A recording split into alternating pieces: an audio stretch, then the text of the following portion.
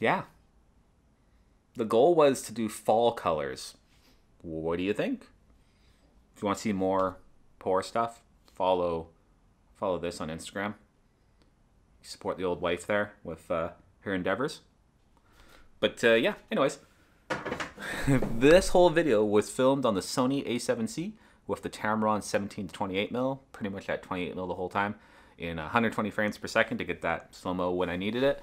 So it was pretty fun to make. I hope you guys enjoyed it. Anyways, if you guys enjoyed this video, make sure to hit that thumbs up.